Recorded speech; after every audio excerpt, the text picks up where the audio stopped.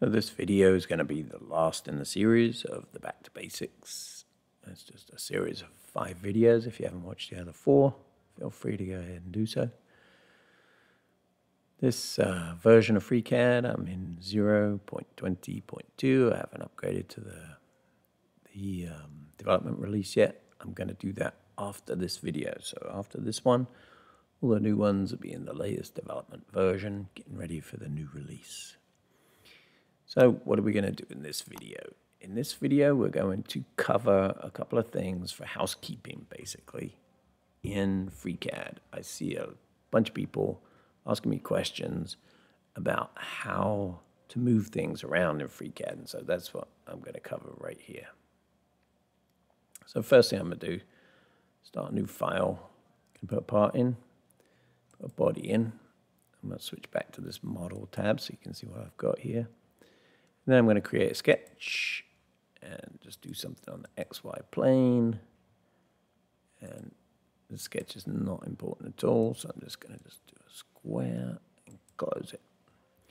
Okay, now you can see I have a part, a body, and a sketch. One thing I've seen happen is when people have a part and they start a new body, and because I made that part, I toggled it from being active to inactive, this body isn't inside this part. So now if I want to put it back inside that part, I can literally pick it up, drop it on the part, and now it's inside the part. So to make sure new bodies are always inside the part, I want to right-click, toggle active part. You can double-click it as well, make it active. Now if I create a new body, that one's automatically inside that part. Okay, so the next thing is if I take my sketch inside this body and I pad it, I immediately get I cannot use selected object. Selected object must belong to the active body.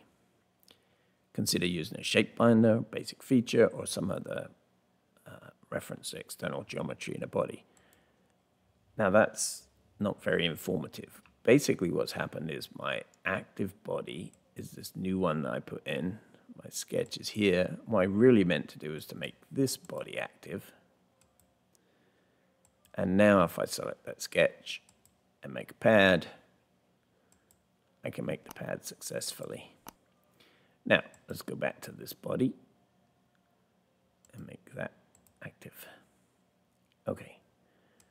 Now, if I have this pad and I want to put a hole in this pad, I can make a sketch on the XY plane, and I'm going to draw where I want my hole to be. I'm just going to do a round hole just because. Close it. And now take my pad, take my sketch, and cannot use this command. There's no solid to subtract from. What's happened is my sketch will automatically get created inside my active body.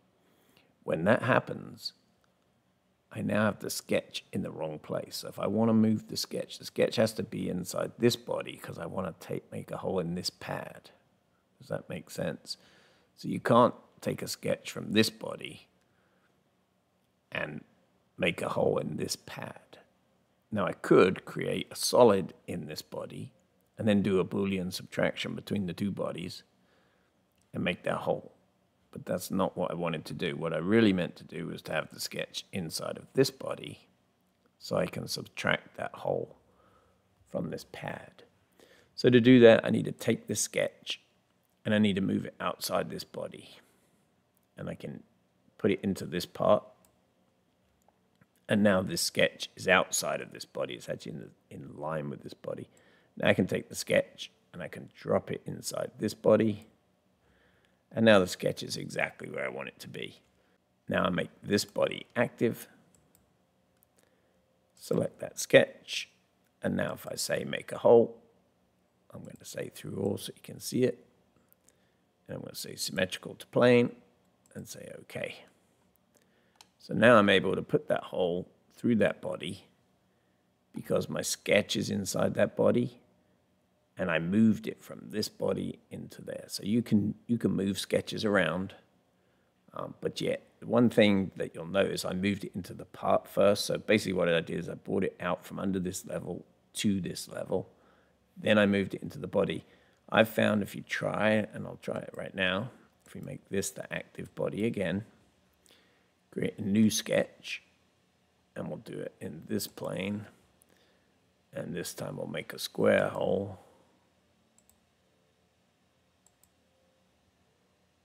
Just go there so you can see where it is. I'm going to make it a little longer than that so you can see where it cuts through. We'll close that. And now if I try and take that sketch and just drop it into this body, it says object can only be in a single geo feature group. If I take this sketch and drop it onto this part, it's happy with that. Then I take this sketch and drop it back into that body, it's happy with that. Then I'll toggle the active body and make that one active, and then I can make this whole again. I'm going to say symmetrical and through Alt, so you can see where it goes. Say OK, and there's my hole. So hopefully that helps to make sense of how you move things around and how you make sure you have the active body, the active part. Again, the same is true if I create another part. This part is active, this part is not active. So if I want to make this part active, I can either double click it or right click, toggle active part. So right click, toggle active part, and it's literally a toggle on and off. I can also move bodies between parts. So if I move this to this part, now that body is in that part, and it will take over with it all its associated pieces. I move that body, it takes over the body and the sketches and everything that was in this body. So you can move them around and move them from part to part as well.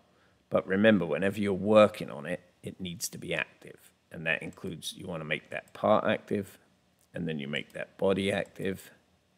And now if you create a sketch, you'll create it in here where you wanted it to be.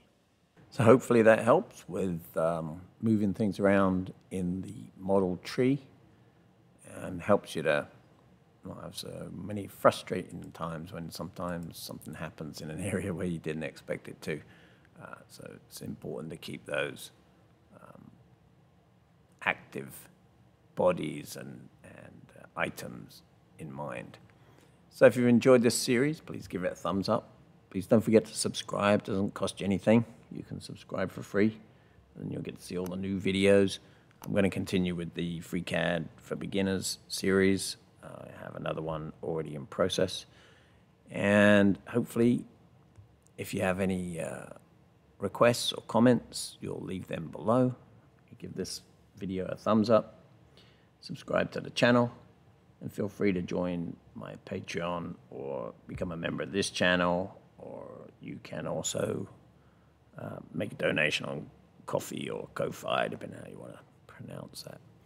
So if you've enjoyed this series and you want to see more in this series, feel free to give me a comment on that too. If there's something that's bugging you that you'd like me to go over, I can certainly do that. But for now, I'm done with the series. It's everything I wanted to give you. But if you have other things, I'll certainly look at helping you. Thanks.